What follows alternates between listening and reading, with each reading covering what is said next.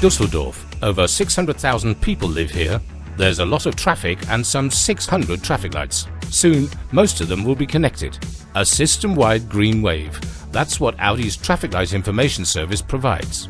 We know when a light is going to turn red and when it's green, and we use this information to calculate recommendable speeds, which tell the driver at what speed he should drive in order to reach the next traffic light as it turns green.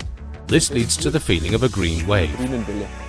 If a red light is unavoidable, the seconds count down until the next available green phase. The advantages of both functions are obvious. Less traffic light stress increases comfort. Less unpredictability increases safety. Less stop and go increases traffic flow and hence fuel efficiency.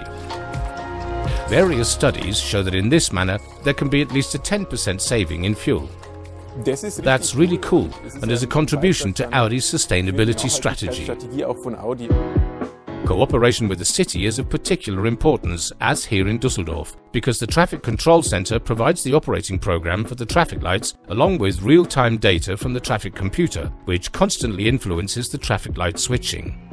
These include detector loops in the street, bus or train registrations, and pedestrian crossing buttons. The way the traffic light has behaved in the past also plays a role. Audi uses all of this information to feed a complex algorithm that predicts how the traffic light will behave in the next 2 minutes. We at Audi apply relatively strict quality criteria. When the predicted traffic light change fits the reality, then this information will be displayed to the driver. The system recognizes neither the customer nor the vehicle, but solely a GPS signal. We never know at any time which customer or vehicle sent the GPS position.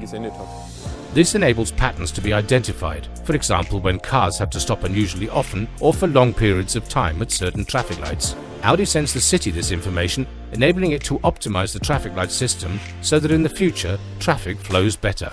Traffic light information began in the USA in 2016 and is now available at over 10,000 intersections in North America, including some 2,000 in Manhattan.